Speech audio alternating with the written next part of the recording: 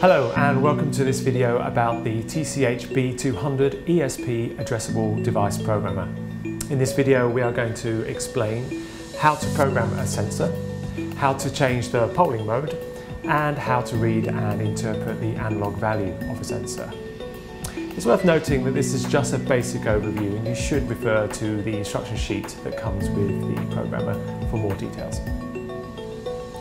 Before we get started, we're going to take a closer look at the programmer. First of all, you will notice it has three buttons. The left grey button is used to switch the programmer on and then to advance the sensor address in units of 10.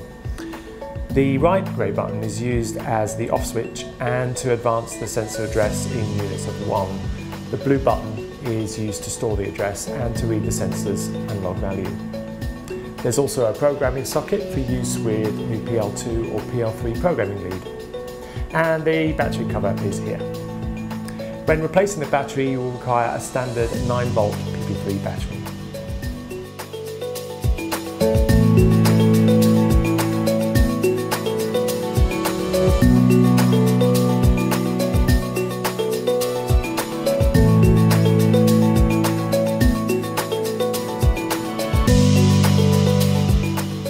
To program your device, you will need to start by fixing it onto the programmer, ensuring that the three locating pips line up with the grooves on the side. You then need to press the left grey button to switch the programmer on. Upon startup, the programmer will display some status messages before displaying the address of the device fitted. The default reading of a previously unprogrammed device is 127. To change the address of the device, you can use both the left and right grey buttons. As previously mentioned, the left button will increase the address in units of 10 and the right button will increase the address in units of 1. So, for example, to program the address to 73, press the left button until 7 is displayed and the right button until 3 is displayed. Once the required address is displayed, press the blue button to store the address.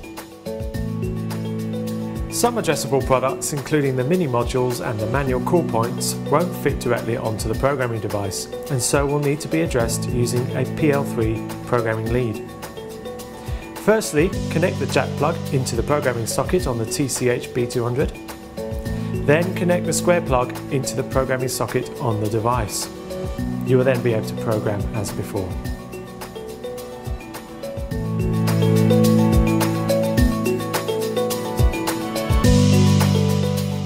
There are three different operation modes: standard, polling and non-polling. The standard mode is just the default setting. Depending on the device, this might already be polling or non-polling, but most devices will allow you to change this. In polling mode, the device LEDs will flash when responding to communications from the panel. In non-polling mode, the device LEDs will not flash when responding to the panel. The TCH-B200 can be used to configure any of these modes, but you will need to access a special menu. To access the menu, first make sure you do not have a sensor fitted to the programmer and that it is switched off. Press and hold the right grey button and the blue button at the same time. Still holding those buttons, now hold down the left grey button until the unit starts flashing dots on the screen. Then release the left grey button only. Soon you will see a menu appear on the screen. At this point, you can release the other two buttons. You can then use the left and grey buttons to go through the options and the blue button to store your selected option.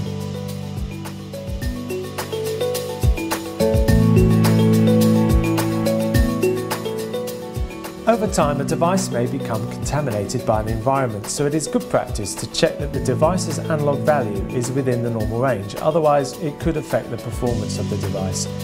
To do this, fix the device to the programmer and switch on using the left button.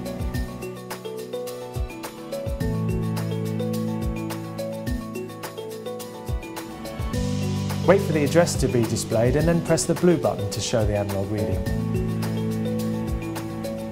This will be continually updated for 3 minutes or until the device is switched off. This table specifies the normal analog level limits for each device. It is important to note that ESP devices feature drift compensation, so your device is unlikely to be out of normal range unless it is situated in a particularly dirty environment. If, however, the analog value reading does not fall within the normal limits, you may need to clean or replace the device. Please note that the limits are also shown on the label on the reverse of the sensor.